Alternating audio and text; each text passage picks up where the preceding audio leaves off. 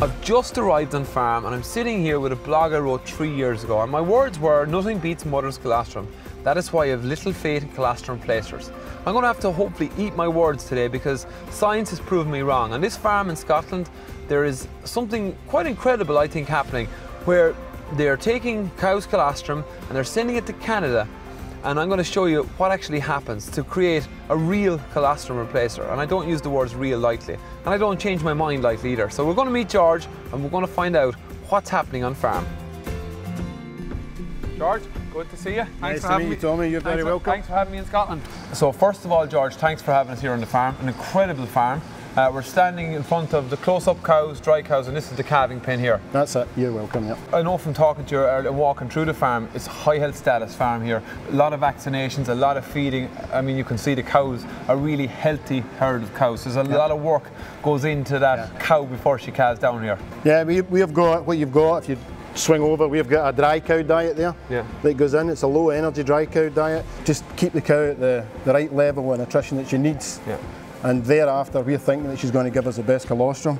And a lot of people wonder, and I was wondering, the first thing is the colostrum goes into the calf. So you take 4 litres for the calf, and there's and the extra litre or so goes for harvesting. Any colostrum I've got left will harvest it. You said a very interesting thing. You actually use the product as well here on the farm. Yeah.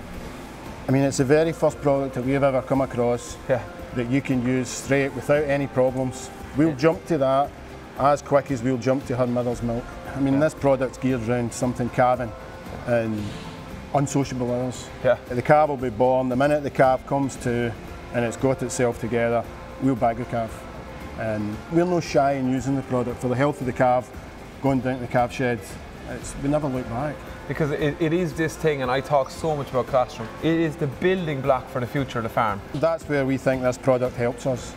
It takes away the worry that the calf's waiting for its mother to go to get milked. Did she suckle, did she not suckle? It takes away that worry. It's lovely to go onto a good farm and somebody who's so passionate about what they do. We're going to go in and have a look at this freezer now, I think, yeah? Very good. Right, George, we left the calving shed and I'm just looking in here. 9 litres of one cow's colostrum in here. Liquid gold, as we call it. Liquid gold, yeah. Tell us about the process. This is traceable from the farm to Canada, right back to the shelf. Yeah. So tell us what happens here. We've got a dump bucket here. Yeah. The cow will come out of the parlour.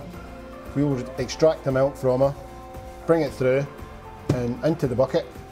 We'll ID the lid, as in we'll put her number on the lid, date it, put the lid back on and into the freezer.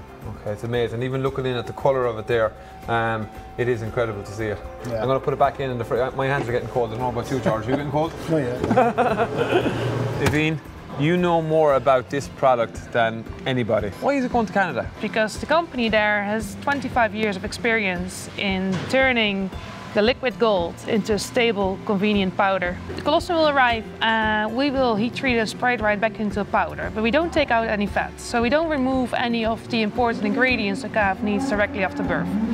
So nothing added, nothing removed, it stays colostrum. Okay. We'll just make it consistent and convenient to use at any time. I think that's why you've got my interest, because it's colostrum. It is colostrum, yeah. And that's simply it. It is colostrum.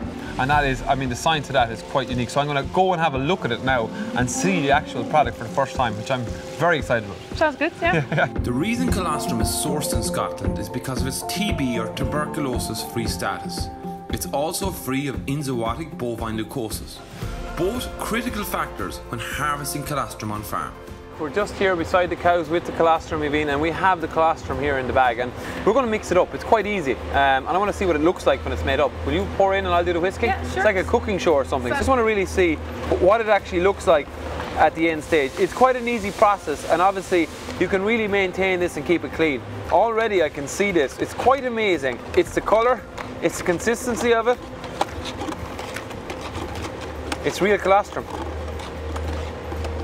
It's the first time I've seen it, and this is quite fascinating.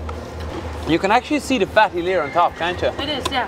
So that's it. This is what we came over to see, and it is the real deal. It is just like real colostrum. Incredible. It's been a bit of a journey to get over here, but it's been so worthwhile. That calf lying down there is the future potential of the dairy herd, and its start depends on getting colostrum in the right quantity, quickly, the quality and cleanly. It's very comforting to know that when we need it, there is a colostrum that is as nature intended. So this journey's been worthwhile because it's always about science and always trying to help make farming better.